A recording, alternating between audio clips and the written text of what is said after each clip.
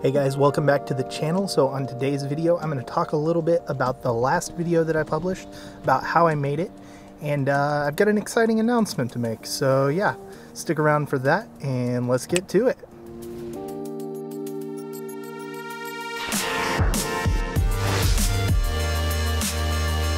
Alright, so I apologize for the lighting. I'm having to film this video on my lunch break right now, so the lighting is not the best.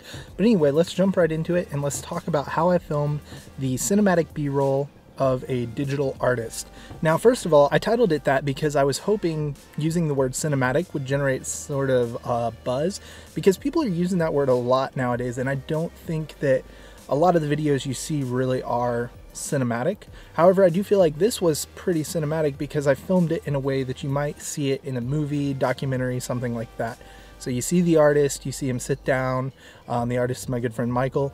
You see him working on his digital art, and you see time passing, and you see the way we portray that. So anyway, let's get right into the video, and we'll watch it together and talk a little bit about what's going on there. All right, let's see. Okay, so opening with the quote. Classic, something you might see in a documentary. Get the reveal shot, switch to a wide shot, close up, and back to like a medium shot while he's thinking. Over the shoulder, gets ready, and he draws. Now this is where the passage of time really starts, because we know what he's doing now, so we're going to see kind of how it happens. Got that macro shot, and then right here what I did was I actually took a time lapse from the program that he used to draw, and then I just changed the adjustment, the way it blended, and overlaid it there. Got a time lapse there of him working. Now that time lapse was actually Michael's idea. I think that just as important as any aspect of filming something like this is having creative people to be around you and to kind of use their mindsets, because they'll sometimes have ideas that you didn't have, and I think that's really important. So let's keep going here. Kind of slowing the pace down as he finishes up. Contemplation. And we kind of mirror the opening with another push-in shot for the close. There we go, and a little bit of digital push in the end. Yeah, so that's the video.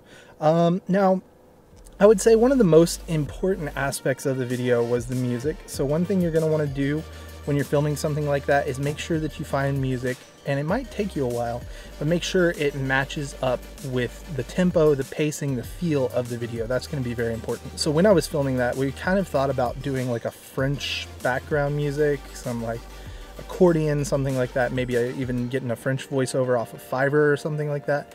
But when I tried putting in songs like that, nothing fit.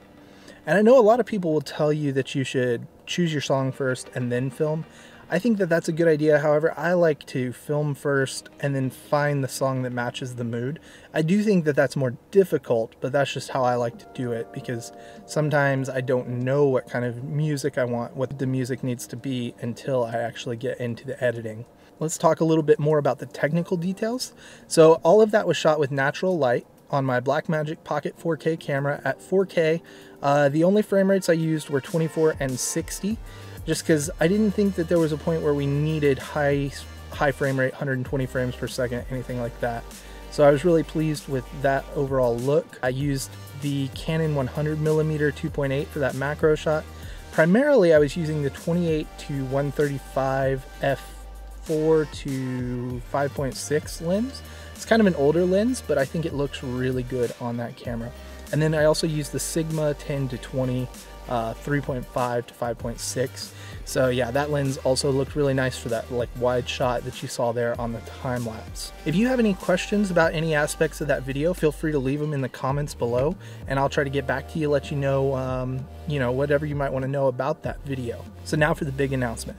This video actually marks the end of what I'm going to call season 1 for this YouTube channel. So it's been the first season of tutorials for videography, photography, things like that. I'm actually going to take a little bit of a break over Christmas and try to plan some stuff out. And then next year, starting in January, we're going to start with season 2. So that's the big announcement. I want to try to clean things up, make them a little bit more formatted, maybe add an intro, try to make it just a little more consistent. I think that that'll be a good thing for this channel. We've seen a lot of growth during this first season. I hope to see even more growth in season 2. Probably make the seasons roughly 10 episodes long, and then you know, take a couple weeks off, go back and film another 10, so that we're hopefully doing close to 40 videos every year. So yeah, that's the big announcement. Hope you guys have enjoyed this season. If there's anything you want to see in season 2, let me know in the comments below. If you're new here, hit that subscribe button and stick around to see more content. I might put out another video or two this year, but if not, we'll see you next year.